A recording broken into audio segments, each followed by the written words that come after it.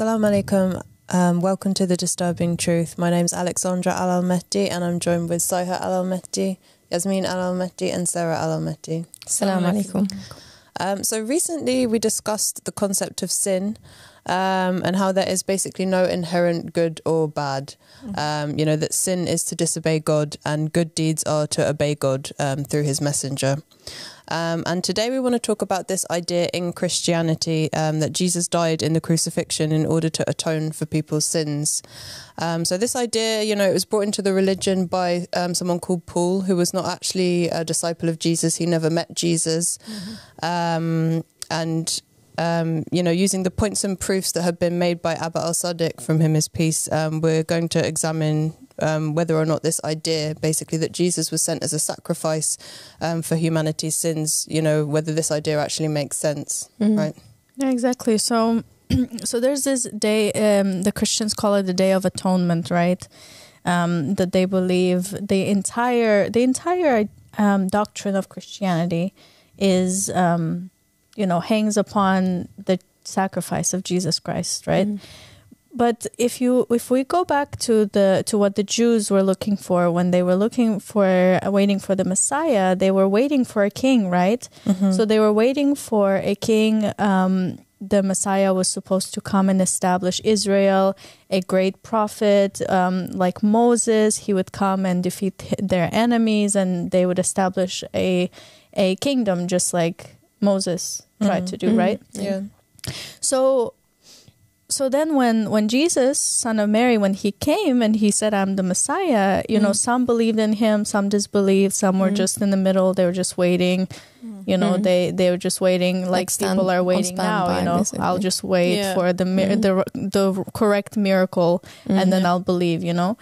So then after 3 years into the ministry of Jesus, he gets crucified in the apparent. So they're shocked. They're shocked because he was saying that he was going to rule. He was going to be a ruler, a king. So they were shocked. They had no idea this was going to happen. And even in the Gospels, like in the story of the doubting Thomas, they didn't even believe that Jesus would be crucified. So where did they get this idea? You know, if in the first generation, you know, even the disciples didn't even know this was going to happen and were shocked and even ran away from him when this happened. So obviously there's something missing in the story if the entire idea was that Jesus would come down as a sacrifice. They would know about it, right? You would think that this would be like a known thing. They wouldn't see him as a king at all. They would just see him as a goat, as a lamb.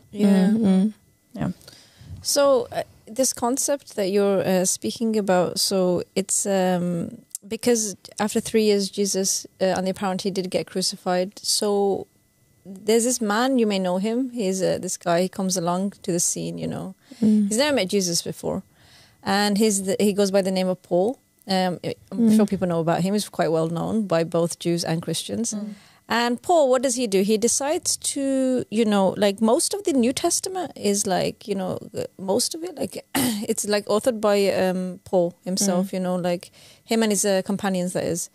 And he pushes this narrative, you know, quite like forward, which is that, okay, so now he wants to make sense of why Jesus who came, who's the Messiah, he was a prophesied Messiah that was meant to establish the divine state, but he got crucified after 3 years into his ministry. So then he's like, okay, you know what happened? It's because, you know, Adam, you know, guys, Adam brought down sin, you know, by disobeying God. So him and his wife brought forth sin. And Jesus, you know what he did? He got rid of that sin. Do you know how? By killing himself. You know, this is practically what his, you know, this narrative is pushing. So he pushes that actually Jesus was, as you said, the goat, the sacrificial lamb. And he laid down his life like a good lamb would. He presented himself before his Father for the sin of the people. And he's the one who took it out. So this is the narrative that Paul has pushed forward, and it's been accepted widely, as we know right now. And this is like the main foundation of Christianity, right, Sasha? And the other thing is that basically the Jewish scholars, they they actually, this is their argument, you know. It's like, for them, it's like Paul, he managed to push this narrative, this story, despite it being a huge contradiction to Judaism and their teachings. This concept of that he came forth, the Jewish Messiah came forth and died for the sins of the people. And that was his whole point of coming to earth. For them, it's because he was preaching at the time to the Gentiles, you know, and the Gentiles, they didn't know the Hebrew language as well. They didn't know the Torah.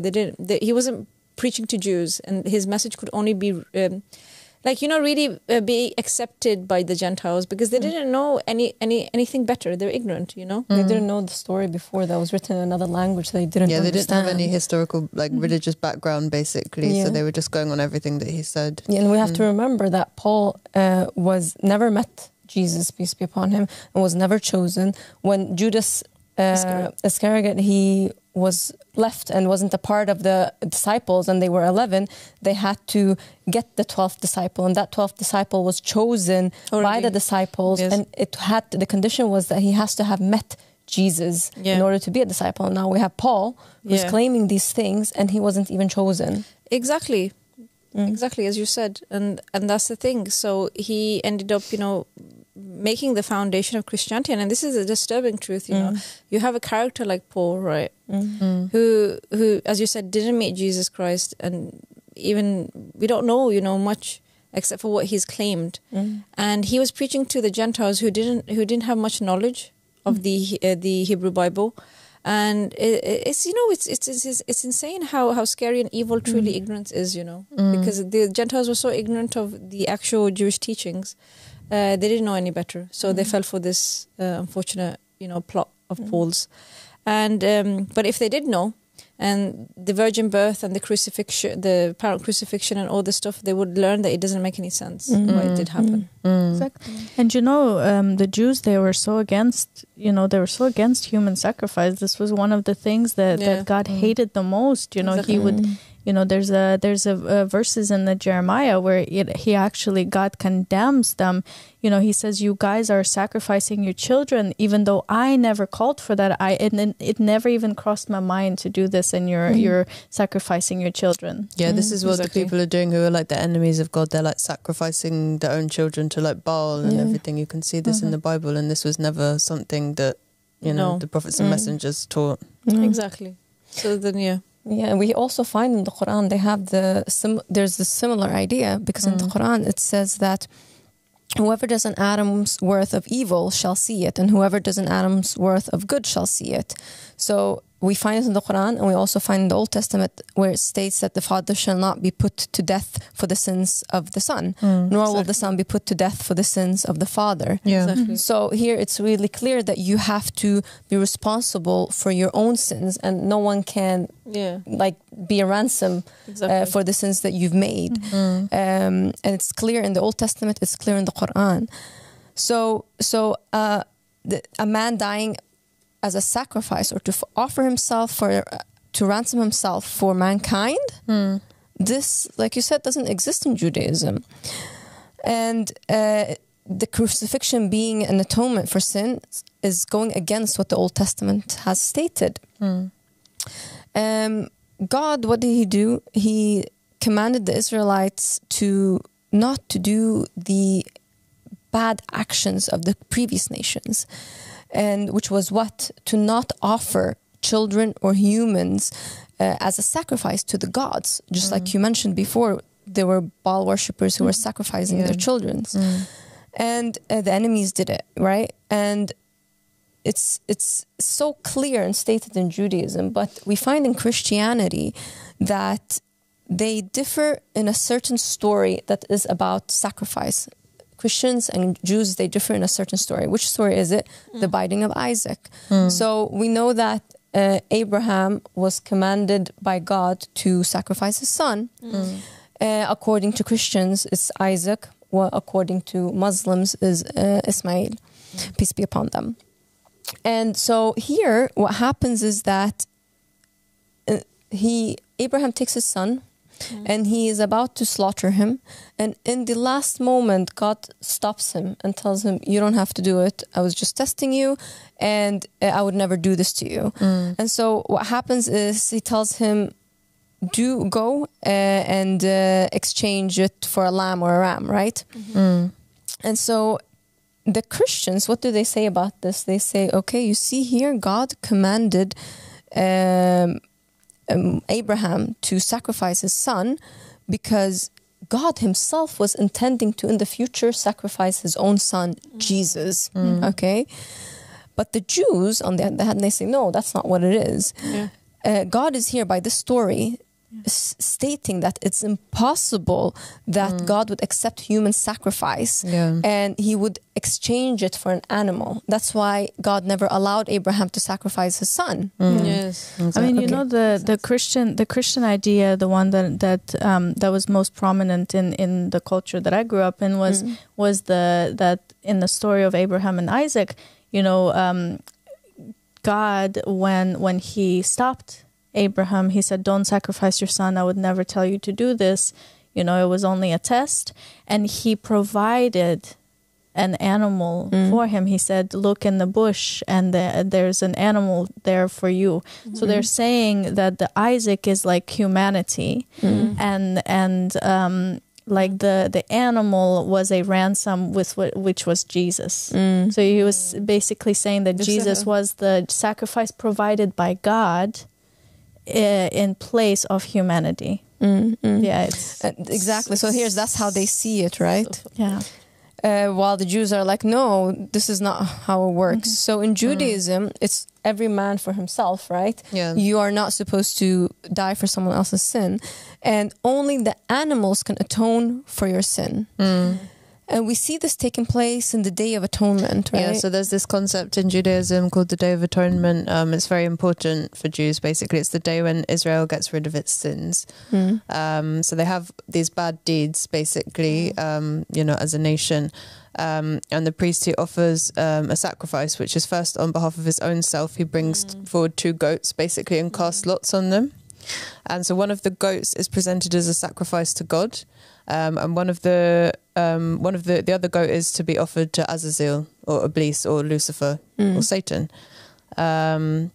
So basically he would transfer by confession and ritual all of the sins of the Israelites and him from himself, on behalf of the nation onto the goat, which is meant for the devil.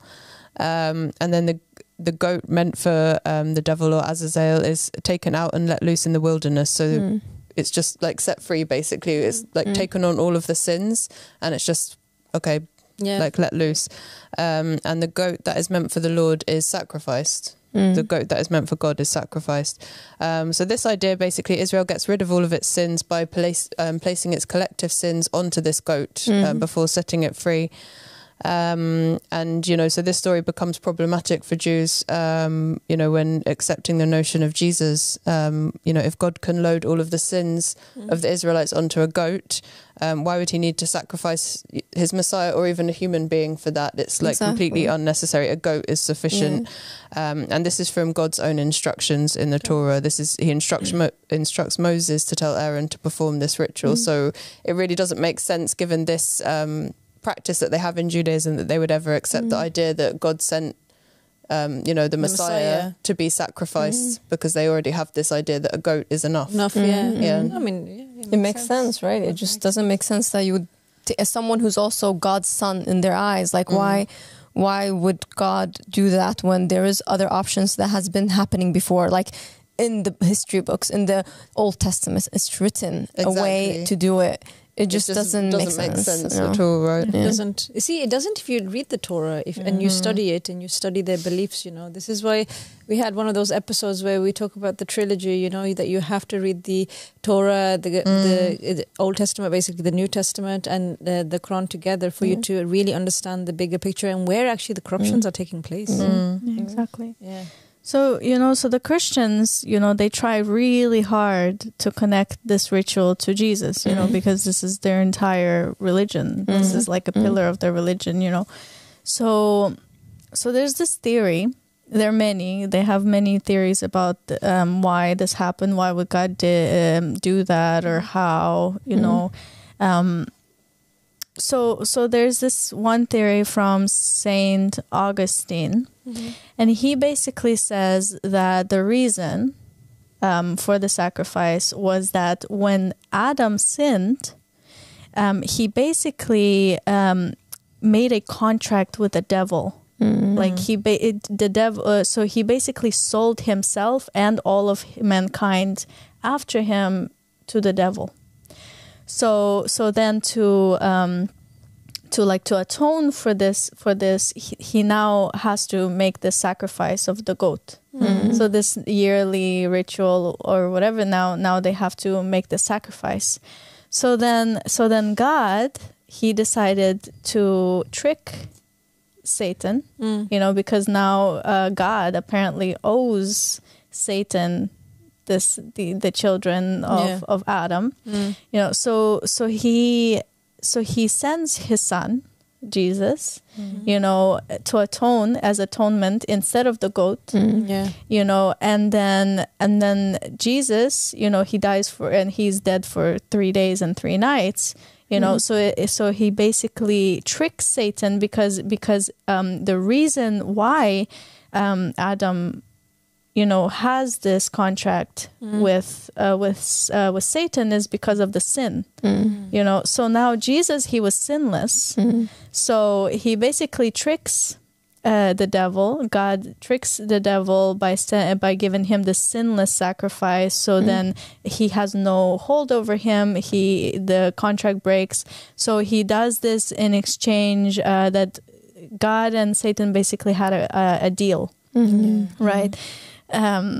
So he would give him Jesus, and then he would release all the souls that the devil has, who would believe in Jesus and his sacrifice. So then when Jesus dies, he basically goes into the belly of the earth for 3 days and 3 nights, and then during that time, the souls are released into God's hand. And then Jesus comes back to life, and the devil is a loser. It's interesting that this story has come to life, and I'm wondering really, is it something that he thought for himself, like, now I have to make sense of the story, and then let me just figure out a story and what it could be, and it sounds more like a theory than a reality, right? So there's no evidence. So there's no evidence. Where was the evidence for this story? Which is really dangerous, by the way, to have theories and that then in the end becomes a truth for a lot of people. Yeah, and if you notice, like many of the theories you do here, they're all just trying to push this agenda and this narrative again, back to what Paul said, which is that Jesus is a sacrificial lamb. He's the goat. He was sent here just to die. And we know what we're talking about. Trust us, because at the end of the day, they just want to try and make sense of like the 3-year ministry. Like, why would the Jewish Messiah just come and just all of a sudden die? He had miracles. He did everything. Why did that end that way? There must be a reason. So they just come up with this ignorant, theory. And also, it's like an appealing message for some people to hear this, because we've kind of covered this subject before. It's like if you're telling someone who's not religious, this person died for all of your sins, so you don't really need to change your behavior, but you'll actually get salvation in the afterlife if you just accept this man who died in the past for your sins. Paul knew that. It's like a very appealing message, and like he knew, like you said, like he would get people to accept his message, but he completely changed the truth. He corrupted the truth. And we know, as Jesus said, when you find the truth, you will be disturbed, or when you seek, you will find, and when you find, you will be disturbed. So it's like the truth isn't something that's always so like appealing and so easy to hear, but what Paul did, basically, he made it very easy to hear. It's like this amazing man came here, he did it all for us. Don't worry, guys, he's died for our sins. You guys, if you just accept that he did that, it's all good for you. And then it just stops everything there, Jesus becomes the last thing, and that's it, and you can't go forward from there. And then Paul becomes the one who has this extremely appealing message, so the people are following him, they're happy to hear what he's saying, because obviously it feels good for them. Yes, exactly. What's so dangerous about that is it reminds me of the narration that says a hellfire called Paul, right? When the Ahl Bayt are talking about Paul, they mention him as a hellfire called Paul. So obviously he's not something good. He's evil. And so what is he doing by saying that, oh, your sins are sorted, you don't have to think about it, you can sin as much as you want because Jesus died for your sins? It's allowing you to go in the path of the devil, because if you think that you're sinless now and nothing is going to happen to you, you don't have to submit to you don't have to submit to God anymore. As long as you believe Jesus was the Savior and He is the Messiah, then you can do whatever you want, but that's walking the path of the devil. Exactly. And we know, like, Jesus was calling for people to obey the law. He was calling people to obey God, and he was calling people to do things that were heavy on them, that were hard for them to do. And so this message that Paul came, he's using the name of Jesus, but actually the whole message of Jesus, he's completely corrupted it. And following the devil, when I say that, I mean, like, it allows you to make sins like murder and like crimes that is the path of the devil. So you become a person who commit crimes, you don't even submit to God, which is the most important point, and you just think your sins are like they don't count, they're not there anymore. It's so dangerous. They basically, you're born a sinner, you can't help it, you're gonna make mistakes, you're a dirty person, you're born that way, so it's not your fault, and you can do whatever you want, it's okay, just somebody else will die for you. It's so dangerous. It's so evil too, because the entire message of Jesus is that God will reward you for your deeds. So do to others what you would want done to yourself, because when you do something to others, that's what's going to happen to you. He literally says, do not judge or you will be judged. Have mercy so that you can have mercy. The entire teaching was the golden rule. And here comes Paul. He says, you know what? Do whatever you want. It goes against everything. And knowing what we all know now and what we put forth, it just kind of takes away that foundation, it makes it sound illogical, that foundation on Christianity, that this is why he came.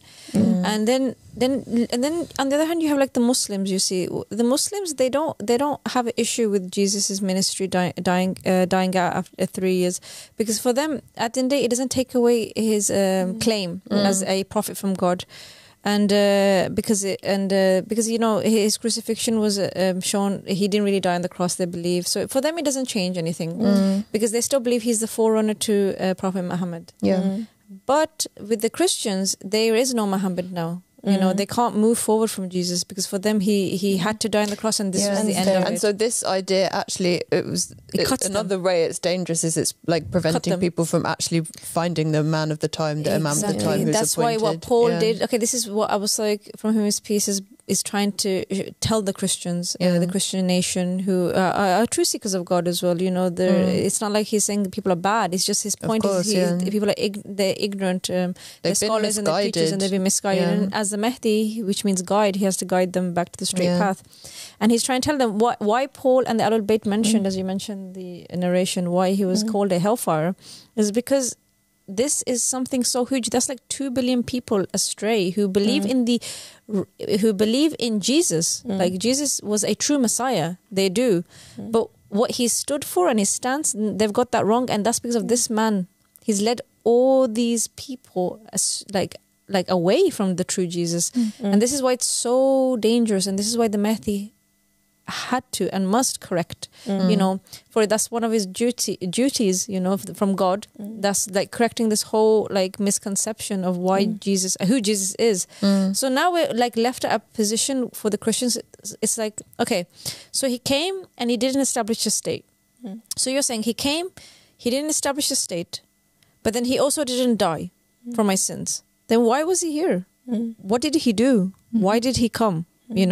So all these assumptions are like in their minds, and they don't even know the covenant that he made, in the Last Supper. There's also assumptions based on the covenant. They don't even understand. Even the disciples themselves didn't understand the covenant fully, let alone the Christians today. So like the whole basis of Christianity, they need to understand it's not even on sand. It's on nothing. That's why it's very dangerous to claim it as a belief in God and Jesus, because there's nothing you're really standing on, nothing, and it's easy for the wolves to come eat you. Definitely. I think also if we go into Islam and look into this aspect of sacrifice, to just see what does Islam say about it, and we see that there you also do sacrifices in exchange of something. Yeah. This concept does exist, right?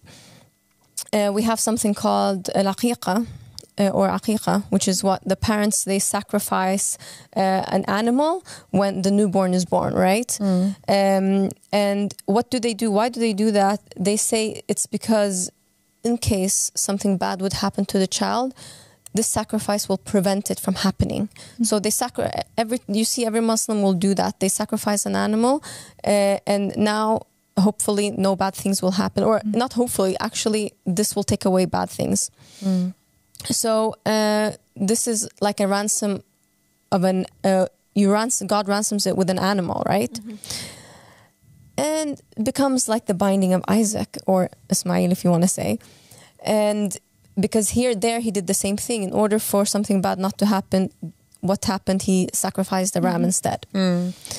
And it's not a sacrifice in exchange of sin here. It's a sacrifice in exchange of well-being. That's the difference. That's how they see it in Islam. Sacrificing in exchange of a sin is a concept that doesn't exist in Islam. It's something that exists in Judaism, not in Islam. And you can repent for a person if you have any sin. What you need to do is you repent without having any bloodshed, right? You don't have to shed any blood in exchange for your sins. So that's usually how it works in Islam. Yeah. So Abu al-Sadiq from his piece, when he's talking about this, the subject of the, the sacrifice and the crucifixion, he mentions, again, this Gnostic text, Al-Haft Al-Sharif, which you've mentioned many times. So this text, basically, it states that God created the bodies out of the good deeds and the bad deeds of the soul. So the physical bodies on this earth, they're a reward and a punishment, actually, for the souls, made from their good deeds and made from their bad deeds. So all human bodies on the planet were created and made in the likeness of Adam, and they're meant for the sons of Adam, actually, alone. And, all the deformed bodies, they fall into one category.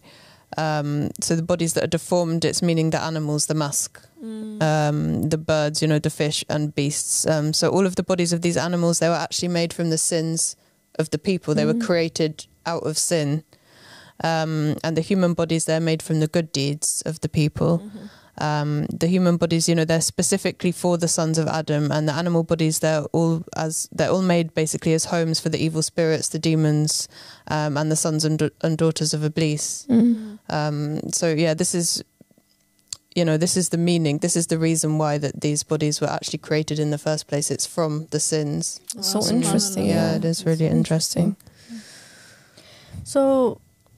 So now that we have this piece of information that's from Al-Haft Al-Sharif, now the entire ritual of the Day of Atonement, the Jewish ritual, makes perfect sense. Exactly, It makes perfect sense because now God is showing us, the Israelites, His people, His chosen people. Look, you put all of these sins, of the people, and you put it on the goat. The body that was made the home of Satan, of the demons, that's the home of sin.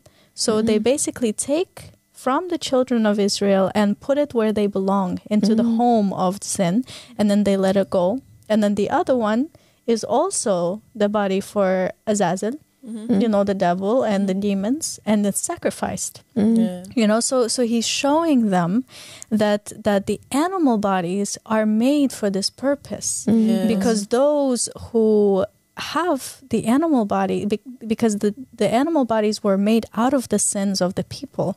So that's where the sin belongs, and that's what gets sacrificed, because the penalty of sin, of those who disobey God, they deserve death. Exactly. So that's the penalty of sin is death, and the animal body has to die. Yes, exactly. So it's the animal body, not the human body.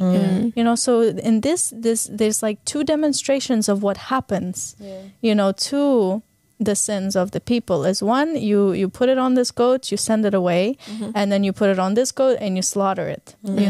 So this is also where you get the idea of Pan and Baphomet? Is that Baphomet, yeah. You know, the half goat, half human creature that stands for Satan. This is where it comes from, and this is, you know, this is the origin of that, because this is the reality. You know, the half goat, half human. You know, and this is also why we see, you know, this idea that a lot of, we've talked about this before, where there are people who in their reality are animals. You know, that's where we get it from. It's because Satan, you know, even though at times he comes as a human being, actually his body and the reincarnation where he belongs is an animal body. Yeah. It's a very a heavy topic, actually. It is. When this was revealed, when Abu Sadiq revealed this, from him his peace, it's so huge, because for a Christian to hear something like this, it becomes, I think, really difficult, because you've thought something else your whole life. For you, Jesus is the one who sacrificed himself, but then you find out, no, it's supposed to be an animal, because that's where the demons go, you know? This is why it's so important to read all the texts. You have to believe in all the prophets. You have to believe in all the books. This is why it's so important. You cannot just believe in one single little part of the story, because this is how you get these theories. But they're based on nothing. They're just based on people's imagination or guesswork. When you have these things in all of the books, and if you just believe in the books and you read them and you get the full picture, you know, you can understand these much better. And what a way to devalue such a great character in history, you know, someone like Jesus, who's changed. Who they see as the Son of God, you know. Yeah, the Son of God, and the way he's just changed. Why would somebody do that to their son, you know? Just no more. If a human being can do it, this is God, you know, who's beyond merciful and the most compassionate, you know. So then what happens is that if you continue with Al-Haft, you find out the everything returns to its origin. Okay? So bad deeds do have an origin, and so do good deeds. And what does this mean? This means that, so now imagine the believer, now he stands before God on the day of judgment. God and he enjoys the forgiveness bestowed upon him. God forgives him for all his sins. And then Mufaddal asked Imam Jafar Sadiq, then where do those sins go, Master? And the Imam replied to him, they return to their origin. They return to the disbeliever, you know, where they came from. And if this is the first time you've heard that, it can be quite, you know, disturbing. That, okay, so the origin of a bad deed is someone who disbelieves in the supremacy of God. Right? That's what essentially it means. Exactly, yeah, because as we covered in the previous episode about sin, you know, to actually commit a sin is to go against God. So it's to disbelieve in the supremacy of God. Okay, so what happens then? So then you can maybe have more questions now. Then you're like, okay, then why do the believers who do believe in the supremacy of God, why do they actually do bad deeds? Why do they also sin? And why do some of the disbelievers maybe do kind of small acts of kindness you can catch them with, you know, because it does happen. Yeah, for sure. And then the Imam replied reply that makes way more sense now with the knowledge we have from Abu Sadiq, from him is peace. And, you know, thank God for that. But because when you don't have this knowledge and you read the Al-Haft just for what it is, it can be quite you know, difficult to understand. How did that happen? How it can give you have a lot of questions. And that is that we have a mixture of our clay, you know. So we're a mixed nation in a sense. What? So in the beginning of time, they were what? The sons of Adam. And then Cain came along, and then he committed a very bad deed, which was murder. So how did he do that? How did Cain commit murder? Where did the bad deed come from? If the sons of Adam don't sin, is a question that you can have when you read the Al-Haft. You're like, okay, then where did that come from? Where did the disbelievers come from? How did this even happen? It's an important question. If you're all the sons of Adam, sons and daughters, children of Adam, then where is this coming from? And then if it wasn't for Abu Sadiq from his peace revealing with the evidence, with many, and that's why you have to read, watch the previous episodes or read the Goal of the Wise that's sitting right here on the table. You'll actually, a lot would make sense, and that is because, but in summary, it's because Cain, his father, is not Adam. It's Satan himself is the father, And so you have this clay. You have the clay of Cain and the clay of Seth, Abel. Seth, the same thing, Adam. And these clays, they ended up mixing. Why? Because, people, as they multiplied, the people of Satan multiplied, so did the people of Adam, and mixtures had happened. They just didn't keep like the different... Naturally, you couldn't. Why? Because you have like this... they couldn't tell because we're all in the human bodies. So and the seeds kept mixing, and this mixture this is why good people do bad things and bad people can do good things. You know? Exactly. But the Imam says on that day, if they die upon... like basically he's essentially saying if you die upon as a son of Adam, which is like believing in the supremacy of God, then all your good deeds from that disbeliever will come to you. They'll return to you. Why? Because they belong to you, because you're the son of Adam, you're the daughter of Adam, and you cannot make mistakes. Your clay is pure. Your clay is not capable of making bad mistakes. So because of that reason, they will return to you. And the sins that you committed, they will return to the disbeliever, the children of Cain. It's a relief, yet a scary revelation, actually. And anyone who accepts the supremacy of God, the fact that God appoints the ruler and follows the ruler who's appointed by God, they are a son of Adam. Exactly. That is what makes them a son of Adam. Okay, exactly. That's essentially it, So it's just the concept of this mixing has taken place, and this is why generations after generations you see these sins, but the sins, they return to their origin. Like, you don't need, what's the point? You don't need like another human being, a good righteous human being at that, to carry those sins when God's already created something to carry them, right? Which is, as you said, the animal, the created by which is created from the sin itself, or it will return to the origin, which is a sinful person. Exactly. So with this understanding, the story of the binding of Isaac or Ismail, it makes more sense, right?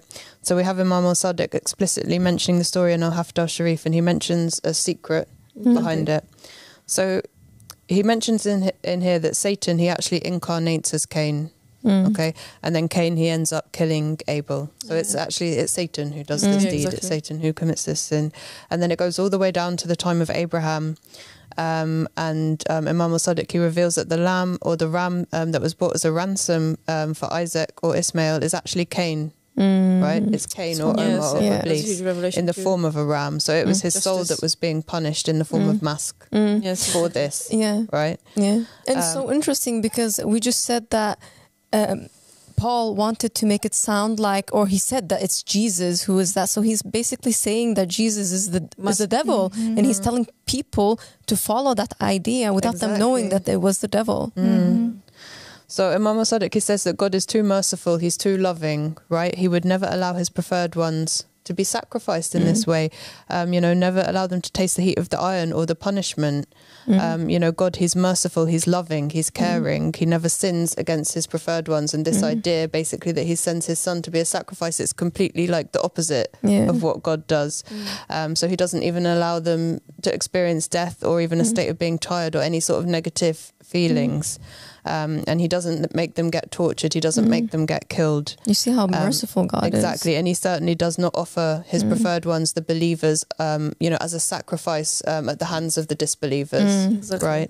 He would never do this. So in the Quran, it states that God would never allow for the disbelievers to have an upper hand on the believers. And, it's God's duty. Abu al-Sadiq, from his peace, says in this episode that it's God's duty to protect the believers and make them be the ones who are victorious and have the upper hand over the non-believers, and not vice versa. There's also this theory, because some Christians might argue, okay, well, the mercy of God that we believe in is that God manifested himself in the human son, and it's just God himself who made himself a human being and then died for our sins himself, just to save him, to save us from himself. But this doesn't make any sense. I mean, there's no evidence for this, none in any scriptures. And if you believe, if you want to believe in something that's completely made up and has no evidence, go ahead. Just blind belief, sure, that's fine. But this is not how God does things. God would never do this. This is so confusing. How can you how could the most merciful God have this thing that comes from the mind of man, and it doesn't come from his own words? And they believe the Bible and the Jewish scriptures are the word of God, but how come the word of God doesn't say this? Yeah, because the companions of Al-Qa'im, this is the difference. They are the companions of the proof, right? The evidence. Evidence. Yeah. So this is an important thing. Exactly. And all of the evidence is pointing away from this idea in Christianity. So this punishment, the death, the torture, the animal bodies are meant for the disbelievers, basically, is the point that he's making in this video. Later on in the book, Al-Haft Al-Sharif, it continues with the Mufaddal asking Imam Sadiq, peace be upon him, and or they're actually standing there at the Kaaba and watching it, and they're looking at the people circling around the Kaaba, and on the door of the Kaaba there is these horns hanging out down, okay, and it's the horns that was from the ram that was sacrificed, the ram that Abraham sacrificed, and they're hanging there. They were removed later, they were stolen. But what people were doing, they were going around there and praising the horns and touching it, and as if it's something really important and that, holy, right? And Imam Sadiq, peace be upon him, looked at them and he laughed and he said something along the lines like, look at this backward creation. They're over there, they're praising these horns, and they don't even know that they're the horns of the devil that was in the form of the ram in the time of Abraham.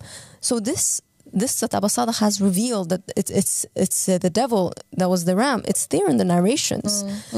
And so Al-Mufaddal get his eyes wiped over his, Imam Sadiq wipes over his eyes, and he get to see it's there.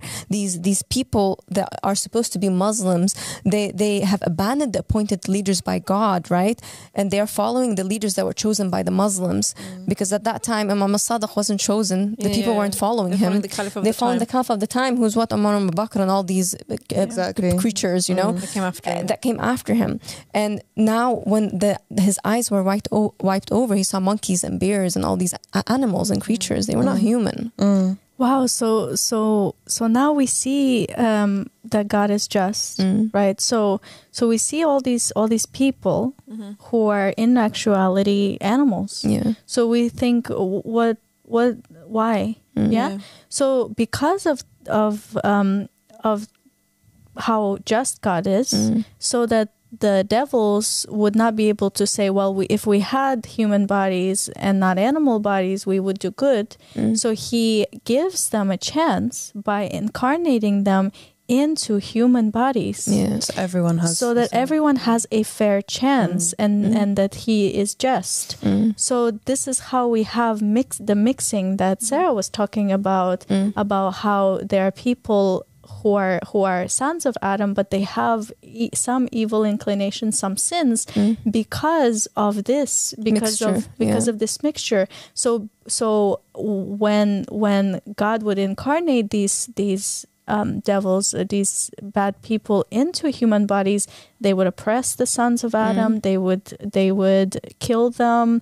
They would torture them. They would constantly make their life a living hell on earth. So then they're going to return to their original bodies, and when God takes vengeance on them, it will be justified, because they did, even though God was just to them and he gave them a chance, they decided to do evil to the sons of Adam. Yeah. And this concept of ransoming, right, it's mentioned in the Al-Haft Al-Sharif. Yeah, and Al-Haft continues it, and the summary of it really is that Ibn Fadl asks about Imam Hussein's sacrifice in Karbala, and then he mentions, basically he didn't taste the iron, he didn't die. Why would God allow him to be tortured and by the disbelieving hands? God actually saved him, just as he saved the son of Mary, Jesus. And then he shows him the verse in the Quran that states, and they did not crucify him nor kill him, but it was appeared to look as if it was so. Exactly.